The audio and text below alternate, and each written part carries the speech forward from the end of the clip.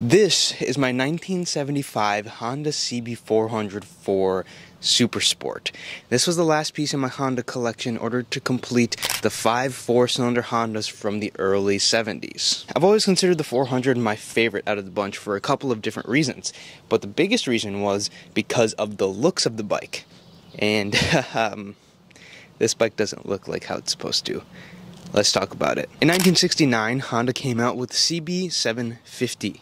CB750 was an instant success, one of the best-selling motorcycles that Honda had, and the first ever superbike. Honda had been making the 450 twin for a number of years before the 750 4-cylinder, but when the 4-cylinder came out, it changed the game, and Honda wanted to keep branching off of that success. They made the 500, which was pretty successful, but people considered it super slow because of the 750, and people really wanted the larger, more horsepower variants of machines back then. No one really wanted a smaller bike. But they made the 350, which was a 4-cylinder, the 500, which was the 4-cylinder. The 550 followed the 500, which is basically the exact same bike with minor cosmetic differences and the motor just having a little bit more displacement. But the 350 wasn't a good success. There was a 350 twin which sold pretty good, but the 350 4-cylinder was a small 4-cylinder that was expensive that people didn't want. So they canned it in 74 after only 3 years of production. Then came out this, the 404. After failing to sell a small 4-cylinder, they made another small 4-cylinder but tried to make it a little bit more sporty, and it failed. Again, people just wanted bigger bikes at the time, for the price especially. This bike, out of its 408cc 4-cylinder motor, made a whopping 37 horsepower. Honda just didn't have the success like they did with the 750 with the smaller 4-cylinders, but they still sold them in the tens of thousands, which for Honda is poor sales. In 1975, they came out with the CB750 Super Sport, and they came out with the 400 Super Sport, which had a 4-into-1 exhaust in it, which was a big thing back then. The 350 looked like the 750 from previous years, and then when they made the Super Sport in 75 for the 750 model, they followed suit with the 400, 4-into-1 exhaust, different tank style. The dashboard on the bike was a little different and kind of made a triangle instead of like the rectangular look that they had, the bigger indicators, and a few other stylistic elements that they stole. This one does not have a disc brake in the rear, which the 750 actually got in 75, but it still has the drum in the rear, disc in the front, because it's only a 400cc bike. Although this is a 400, it still has 4 carburetors, and this actually has a 6-speed gearbox. Yeah, this has a 6-speed. Now let me talk about my bike and why it looks like this, why it's in this sorry state. This bike was turned into a cafe racer, and a poorly done cafe racer at that. I would say most cafe racer builds are poorly done. Unfortunately, this is one of them, but luckily the frame has not been chopped, and it's missing very, very few things in order to make it whole again. Now obviously this seat is wrong, the fenders are wrong, that rear muffler is wrong, but I believe the header is correct. The side cover is wrong, the paint on the tank is wrong, and well, that's pretty much where it ends. There's a couple of other small pieces that it probably will need to be replaced or that are just missing, like the handlebars just look a little off. The switches on the right side are a little chewed up and probably going to need to be replaced. Luckily, I have some sitting in the side because I misordered them from my CB750, and they use the same stuff. Now, I believe the previous owner did most of this stuff. The previous owner bought this bike to learn on, but he never ended up learning on it because he was on the East Coast while this bike was in Arkansas. We bought this bike from Arkansas, brought it up to Wisconsin. I actually bought this bike a while ago, but this is the first time I'm seeing it because it lived in Oklahoma for a little bit.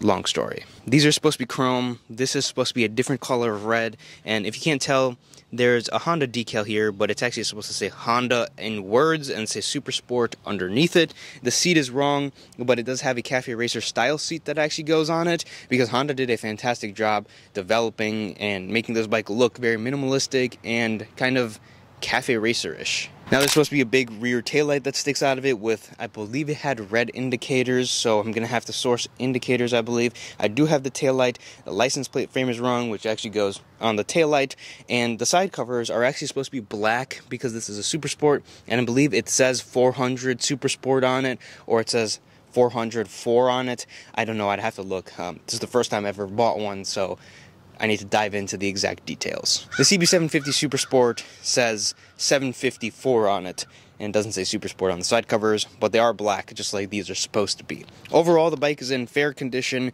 but it's going to need a little bit of love mechanically and cosmetically at the same time, but for the price I got it for the work it needs, it really isn't too bad, because these bikes are pretty hard to find. There's just something I love so much about the styling and the size. Even though I love the CB750, I think this one rivals it pretty good. I'm probably going to have to source new side covers and new fenders for the bike, and we'll repaint the tank along with a couple of other tanks that need to be repainted. We'll probably give the motor a little cleanup, maybe put a new chain on it, update the sprocket, the brakes, flush them out, might need a brake rebuild probably in the front. The drum in the back is probably fine, but the biggest thing is it's going to need carburetors cleaned, and it should run fine theoretically.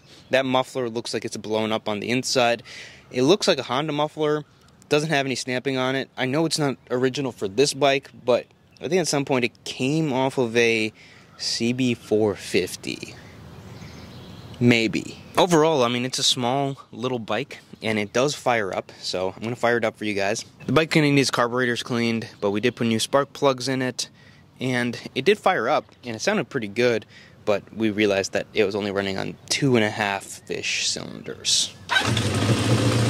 It fires right up, which is kind of weird.